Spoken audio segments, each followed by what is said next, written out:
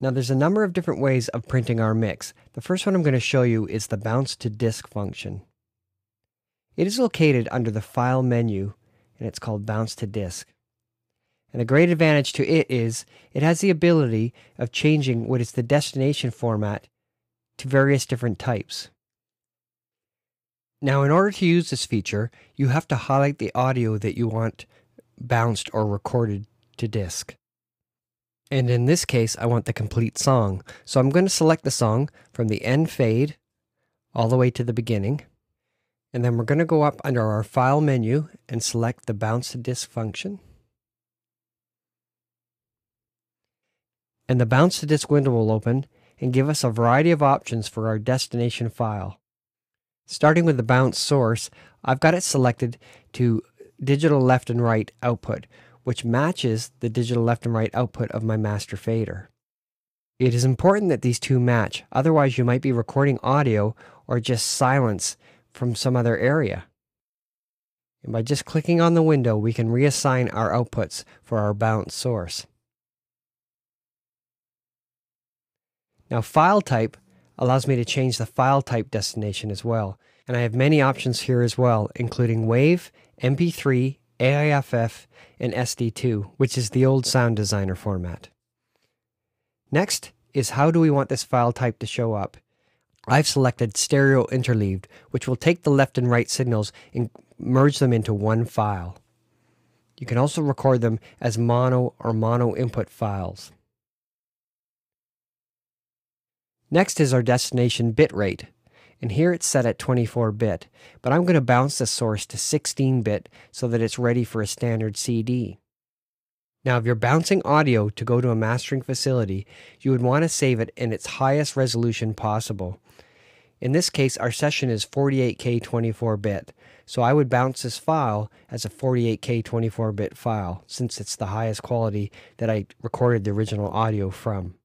Now for a CD quality bounce, I want to adjust the settings to 44.1 16-bit, which is the standard CD format.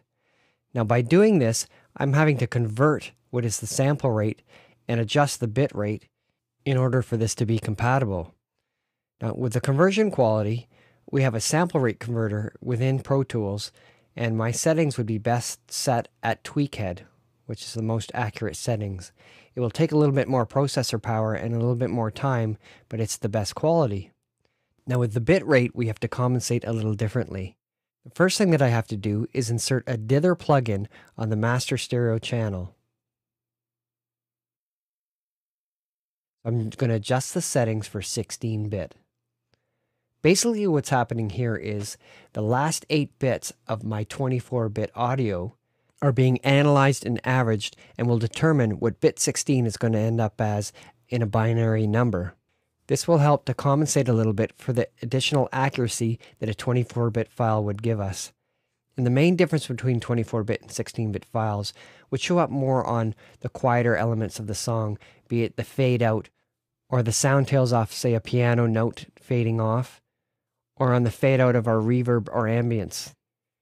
So this dither plugin helps to compensate and give us a little bit of that advantage in a 16-bit file. Now we still have to set the bit depth in the bounce to disk window as well, so that the process knows that the final output of our file will be 16-bit.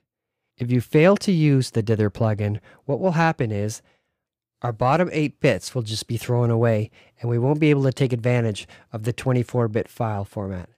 So make sure during your bounce to disk functions that you have a dither plugin in place. Now in order to start our process here, all we have to do is click on the bounce button.